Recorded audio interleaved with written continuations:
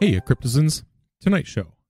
Celsius lays off 25%, UK and US to cooperate on crypto regulation, and Meta kills Novi.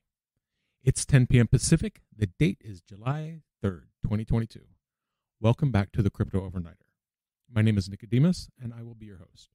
The cover model, mascot, and co-host for this podcast is Tex, and together we take a nightly look at the crypto, NFT, and metaverse space and the industry that surrounds it. So take a minute, go ahead and subscribe to the podcast now, because we're here at 10 p.m. every night so that when you leave in the morning, you're taking with you the crypto news analysis that you need to start your day. And keep in mind, nothing in this show should ever be considered financial advice. Dramatic shift in macroeconomic conditions worldwide. That's the reason Celsius gave for laying off 150 of their staff members. And those 150 staff members represent 25% of Celsius's full-time employee count. Now, this report comes from calcalstech.com, and the team at Woo Blockchain tweeted out the news to their 230,000 followers. They said, quote, lending platform Celsius has laid off about 150 employees, including those in Israel, according to Israeli media Calcalstech. The layoffs represent about a quarter of Celsius's total workforce. Many of Celsius's business are run by third-party platforms. So this was probably not a shock to anyone. Celsius is really taking a beating. A couple weeks ago, they hired a law firm, Aiken, Gump, Strauss, Hauer, and Feld, LLP, to act as their restructuring advisors. So they're supposed to be advising Celsius as far as how to handle their current financial issues. Earlier this month, Celsius put forth 3 proposals to rebuild their business. And these proposals were really put forth by Bank to the Future Capital. And they described themselves as, quote, a global online investment platform, financial innovation, including fintech, financial technology companies, funds, and other new alternative financial products. But for the purposes of our show tonight, the most important characteristic is the 5% of Celsius shares that they're holding. So they get some weight in this discussion. In an attempt to build long-lasting solutions for Celsius, they proposed 3 things. 1, restructure and relaunch Celsius Network. Throw in some upgrades, maybe. This protects depositors by allowing them to benefit from any recovery through financial engineering. 2, get the biggest Bitcoin whales together and build a pool to co-invest with the community, similar to the response of the Bitfinex hack in 2016. And 3, they offered a plan to let this new version of Celsius rebuild and make their depositors whole. Now, Simon Dixon is the CEO of Bank to the Future Capital. According to him, traditional finance is not going to cut it. A couple or 3 weeks ago, he posted the company blog. And in his post, he said, quote, I believe traditional finance will not have a timely solution for Celsius, as we saw in the past with Mt. Gox, that still remains unresolved 10 years later. I believe that this can only be solved with a solution using financial innovation like we did with Bitfinex that was resolved within 9 months and worked out very well for depositors.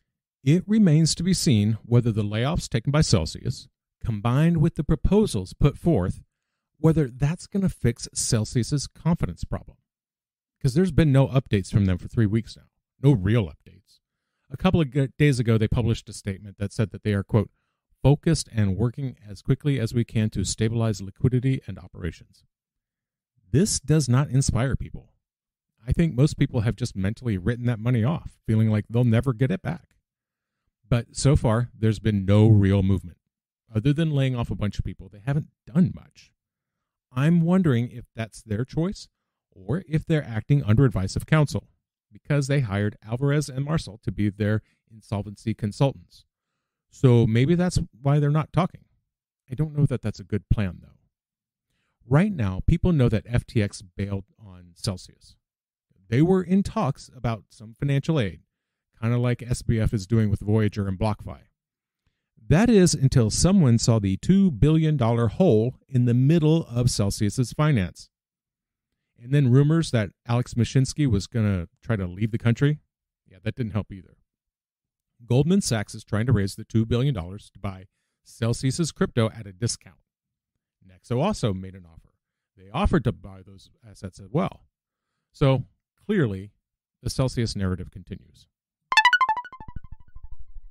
Well, it was another day of thin trading, not much volume or action, which is kind of what you expect on a Sunday before a holiday Monday. At the time of writing, the global crypto market cap is $873.66 billion.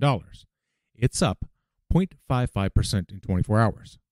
The top 5 cryptos by market cap are Bitcoin up 0.28%, Ethereum up 0.83%, Tether, USDC, and Binance Coin up 0.79%. Regulators and officials from the U.S.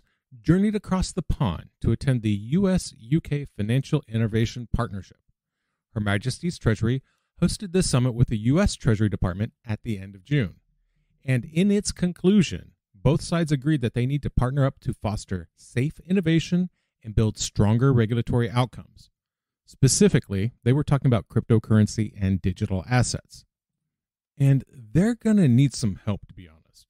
You see, Bitcoin was designed, it was engineered to avoid governmental influence and interference. It was developed as a response for third parties trying to control cross-border transactions, for one thing. Now, crypto is not meant to hide your money. There are certain privacy coins that are into that, though. Monero and Zcash are a couple of examples. But that's not the whole of crypto. Crypto is designed to be resistant to outside influence. It's slippery like that.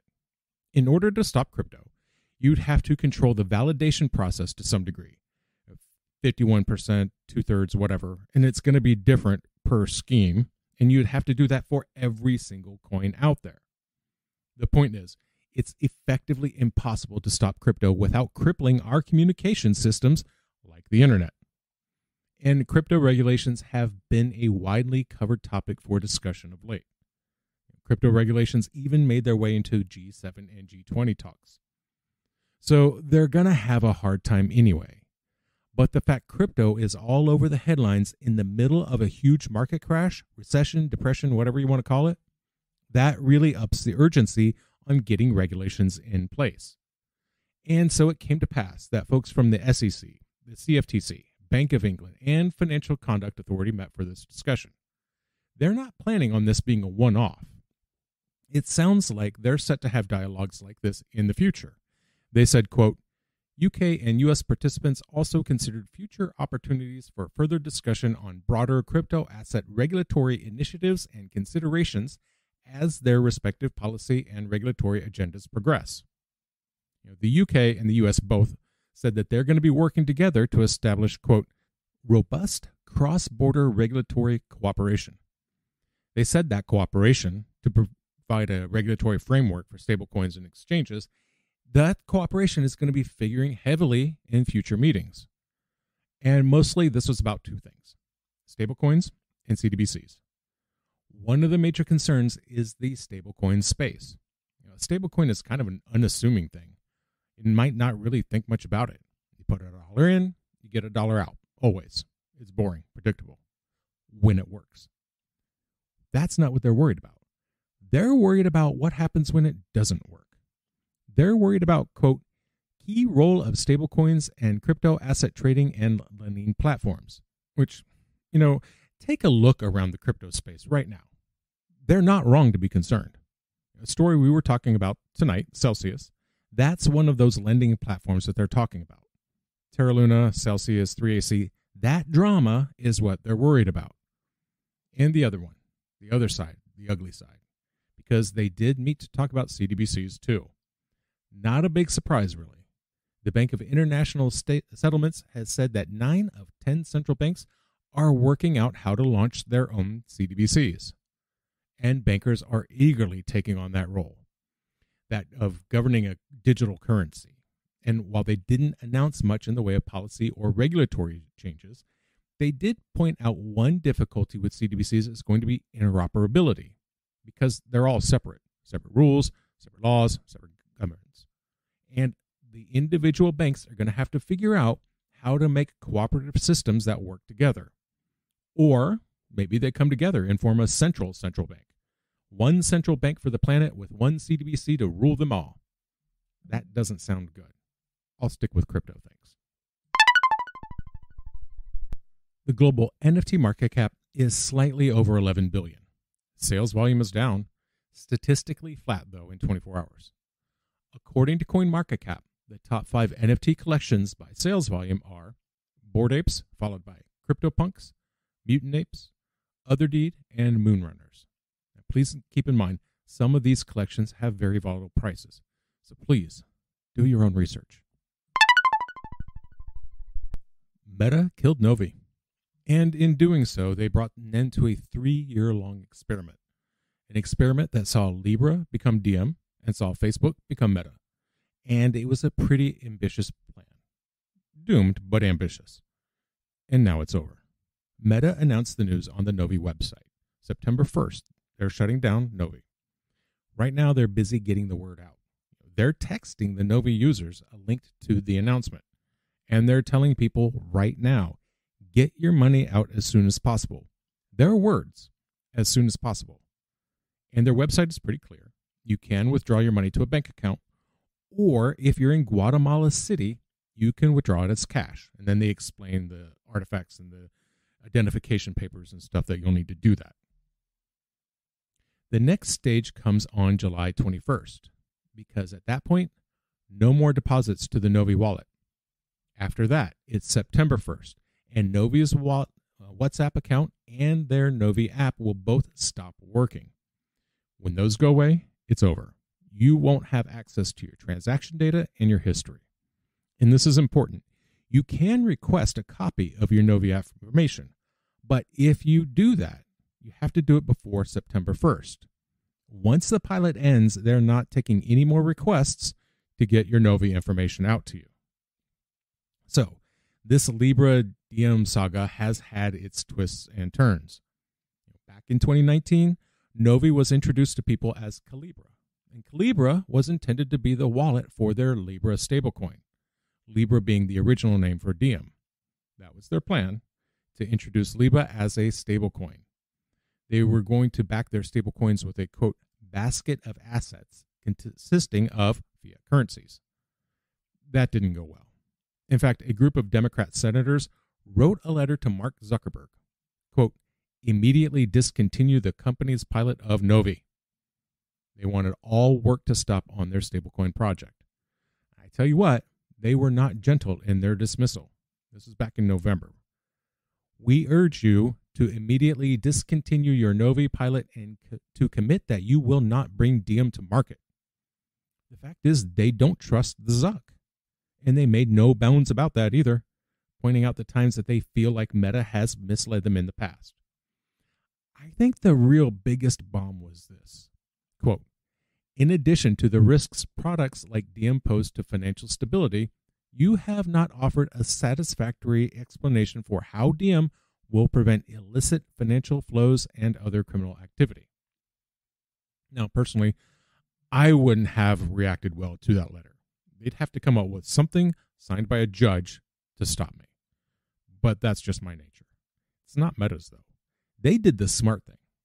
They did the wise thing. They changed their plans a lot. So they scaled Novi back. It became a money transfer pilot for crypto-based payments. That pilot never got beyond the borders of the U.S. and Guatemala. All that said, this isn't the end for Meta's crypto plans. They've got the whole metaverse thing going on, and they're already planning on building on the work that they started in Novi. In an email, Meta said, quote, we are already leveraging the years spent on building capabilities for Meta overall on blockchain and introducing new products, such as digital collectibles. You can expect to see more from us in the Web3 space because we are very optimistic about the value these technologies can bring to people and businesses in the metaverse. And that's true. We know Meta is planning on supporting NFTs on Facebook and Instagram, and their metaverse business itself will likely run on crypto in some form or fashion. So, this marks the end of Novi, but not Diem, though. Meta sold the Diem assets to Silvergate Capital for $200 million. So, Diem might end up being a real thing.